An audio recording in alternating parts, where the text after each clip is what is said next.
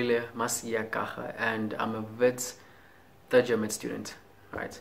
And technically what this video is about, Seluleko just pretty much asked me just to make this brief video, which is gonna be about my life, a brief touch on my life and how I got into med school, how I'm finding med school, and yeah, it's gonna be a pretty brief video. And so before I start, right, I just wanna quickly lay it out there that for the past 30 takes of this video, I've literally been saying, hi, my name is Qwabe and I'm a Wits med school. I don't know why. I really don't know why. But yeah, I've been saying that, so I'm pretty glad I got that right on the 4th take. So anyway, like I said before, my name is Masia Kaha, Wits med student, and yeah. So I technically was raised in Pretoria. I was born in Eastern Cape, Mthatha, but then I was technically raised in Pretoria. It's where I spent my whole life practically. It's also where I went to high school. I went to high school in a school called Littleton Manor High School. The school is found in Centurion, so it's quite a distance from my place, but it was like a 15-minute drive from my home. So that's essentially where I went to high school. It was a pretty decent school, you know. It was a pretty decent school. There was nothing fancy about it. It was a decent school, you know. It was a pretty decent school with the huge variety of students from all classes and from all races too, you know. And I like to say that's essentially where I've always wanted to get into med school, practically, you know. I've always wanted to get into med school. I've always wanted to pursue the career of the medical field career, specifically being a doctor my whole high school. But I guess when I got to high school is where I realized just how much I wanted this, specifically when I started taking life science. I know, I just want to put this like a disclaimer again, life science is completely different from what medicine technically is, but I won't lie, it does give you a touch of what it could be like. So it does give you a touch of what med school could be like, slight touch. And so I guess if you enjoy life science, you pretty much most likely going to enjoy med school too, you know. Again, it's not, life science is nothing like med school, but it gives you a feeling of, you know, and that's simply where my field to get into the medical field kind of increased, you know. I realized just how much I really wanted to do to get into med school and get into the whole medical field career. So again, the subjects that I did in high school is that I did life science, I did maths, I did physics, and I did accounting, right? So I took accounting as an alternative if I don't make it into med school. So accounting was an alternative, and yeah. So what I did is that I remember I applied to every varsity because then I doubted my capabilities, but then it was justified because I personally did not know anyone who actually got into med school, you know, and it was kind of scary because then it made me realize that, hey man, maybe it's because you don't get into med school, as in like people that you know, or the people in your environment just don't get into med school. That's just how hard it was, you know. So in my whole high school career, I was convinced of that, which is why when I got to matric, I literally applied to every varsity, you know. I applied to Stellenbosch, I applied to UCT, I applied to Wits, I applied to DAX, you know.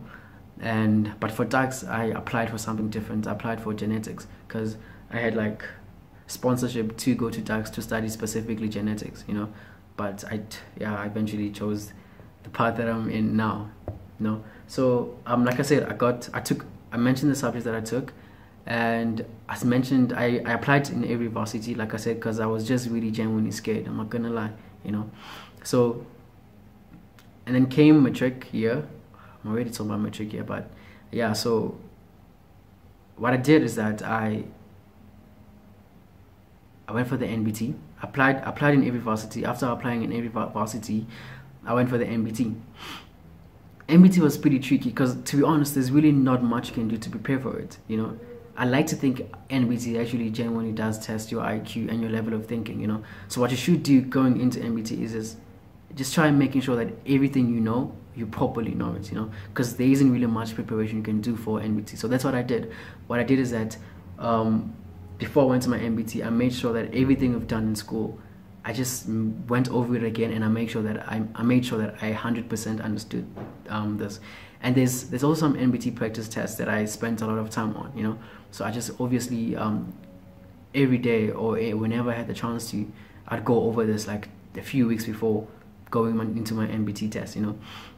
I'm not gonna lie, NBT test is very tricky. It's extremely tricky. It's tough. It's straight up hard, but it's possible to actually make it out of it. Because then what I did is that I specifically forgot what it was, but my average for both two tests, my English literacy test and my English and the maths test, my average was like 75 for both of them. So I guess it was enough to get me into med school, because then I did end up getting into med school. But before I get to that, I want to just talk about my matric results. So how my matric results was that I took 7 subjects, but I got 6 distinctions.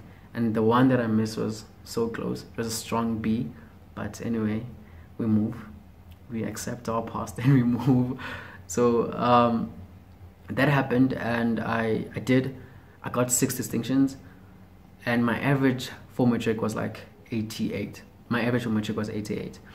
And that kind of scared me, because like I said, I didn't know anyone who got into med school, so I didn't know what they actually require. I'm like, yeah, they do have the blueprint of what you need to have, but I'm like, if you know people who actually got those the minimums that they mentioned, but then they still didn't get, it made you realize that the minimums that they mentioned there, which is like 60% for maths, 60 for physics, just made you realize that that's actually not true. You know, obviously they're looking for something higher than that. You know, so I was scared and pretty pumped, but I was still hopeful. I was genuinely still hopeful, to a point where after my matric results and my NBT marks, I got accepted into every varsity that I applied for. So I got accepted for medicine. I got accepted for medicine in UCT, Stellenbosch, Wits, but I explained the UP situation where I didn't apply for medicine. I applied for something else, but I still got in for that. You know, so yeah, I was pretty pumped. It was really one of the happiest days. I'm not gonna lie, you know, because then you know how hard it is to get into it. So when you actually finally do it, it really means a lot to you. It meant a lot to me. It was a really good sense of accomplishment, you know. So what I did is that I got into med school. I got into med school, and first year was pretty rough. I'm not gonna lie, because then you just got to a new environment. I mean, like your whole life, you've been living at home with your family, with your parents. Well, specifically in my situation, that was the case. And then I come and I finally move away from home, and then I have to start over. You know, I have to find new friends. I have to find new hobbies. Not necessarily new hobbies, but I have to find what I enjoy doing in varsity, and I had to find what I'm gonna find comfortable, what I'm gonna be comfortable with doing in varsity, and something that's gonna actually be able to support my academic career. You know, because one thing you should never forget when you get to varsity is you should never forget what you came here for. It's obviously to graduate eventually. You know.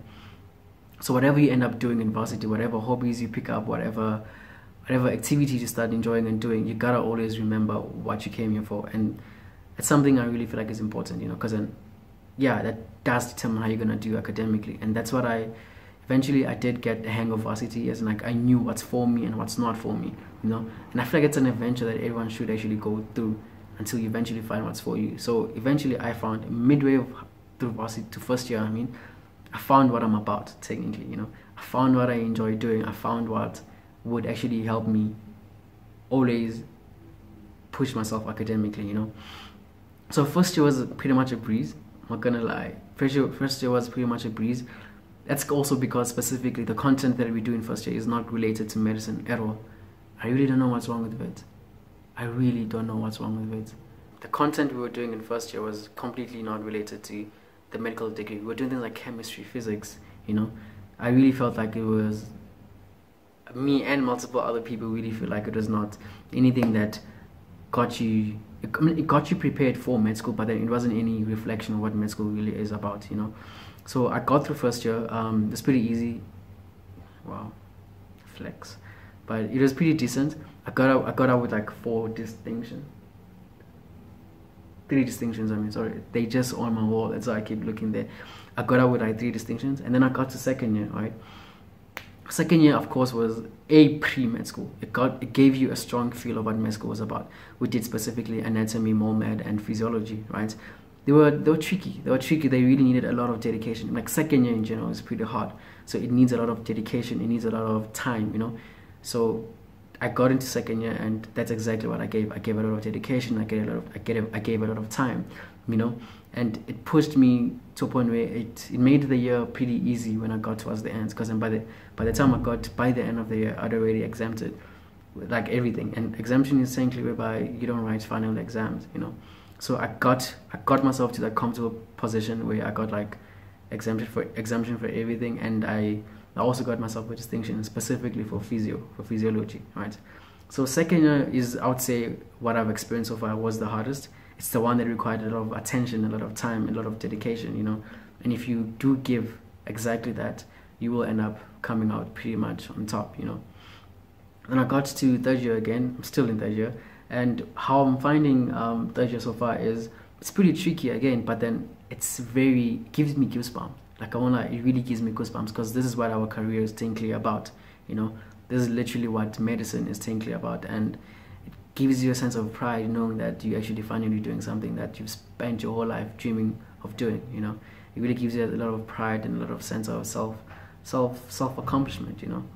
And yeah, and the brief advice that I give to like the matrix is just keep the end goal in your head, you know.